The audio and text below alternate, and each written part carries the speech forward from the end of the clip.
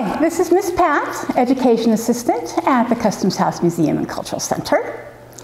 Today we're going to take a close-up look at germs. Now, as we know, germs are microscopic. They're microscopic little microorganisms that are so small we can't see them with the naked eye.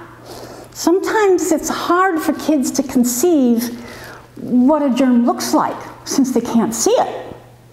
So we're going to make a model, a giant model of a virus-type germ so they can see.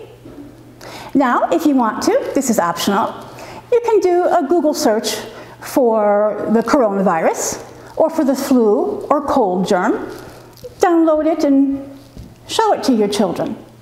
This happens to be a coronavirus right here. This is a cold or flu virus. One of the things I want them to notice these spikes coming out from the germ. Why does the germ have spikes? Why would that help the germ to survive? Well, it helps germs to stick to things. And that's one of the things we know, is that germs stick to our hands and to our bodies. So our model is going to replicate that.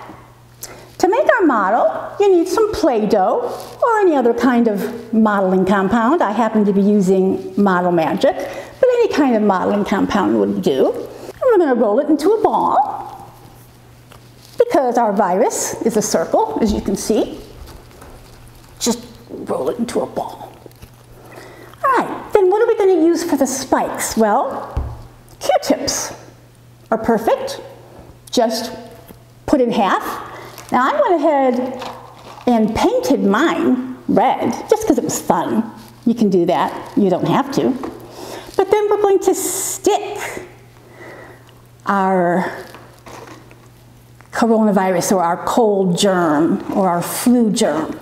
We're going to put all the little sticks in it, just like we saw the real germ has. And we're going to continue that until the ball is full of these little sticks. We're going to put it by the sink as a reminder to everybody that germs are there even though we can't see them. Wash your hands when you're at the sink. Thank you.